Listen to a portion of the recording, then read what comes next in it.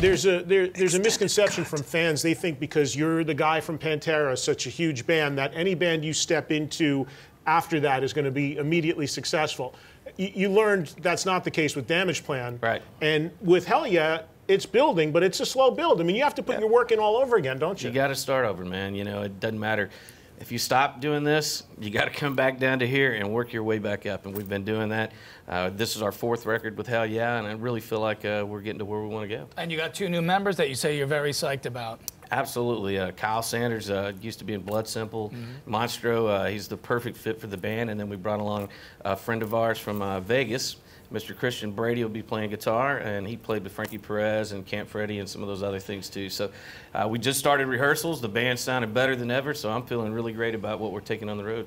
I've heard some of it already, and it is definitely the best Hellyeah so far. Thanks. Magan played me a bunch of tracks from it. It is kick-ass, man. Hell yeah! All right.